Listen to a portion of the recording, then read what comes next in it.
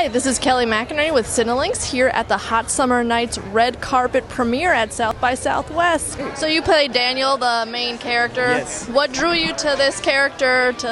What made you want to play him? Well, you know, it's rare to find complex roles for young characters, young actors in general, and Elijah Bynum, that's our writer-director, really was able to whip up something that you don't see, especially in coming-of-age stories. What makes this film so incredible is we take familiar tropes and you know, we find new ways to play with them, and that's all a testament to Elijah. Awesome. And I know it might not be the same exact story, but did you ever have any struggles when you were a teenager that you pulled from to be this character for a coming-of-age story? Yeah, well, you know, I would think it's universally relatable to be uncomfortable in your own skin and in need of either a romantic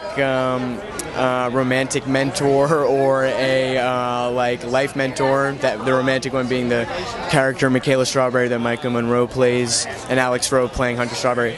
And anyway, yeah. So like I said, I think it's universally relatable to try to find yourself in people around you at a similar age. And what was the most fun you had on set? Well, I don't know. You know, you try not to have too much fun. Sometimes when you have too much fun, It pulls you out of the drama part. Yeah, that's almost like the things you have fun doing aren't very good, you know. So. Okay. Sorry. No, it's okay.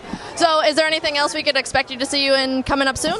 Well, yeah, there's Call Me By Your Name. That's a film with Luca Guadagnino, or rather that Luca Guadagnino directed. That's with Armie Hammer, Michael Stuhlbarg, and Sony Classics is going to release that in the fall. And now I'm going to jump into a new project now that I'm really excited about, and yeah. Cool. Well, it was great meeting you. Hey, very nice to meet you Thanks. as well. Thank you for having me. Yeah, thanks.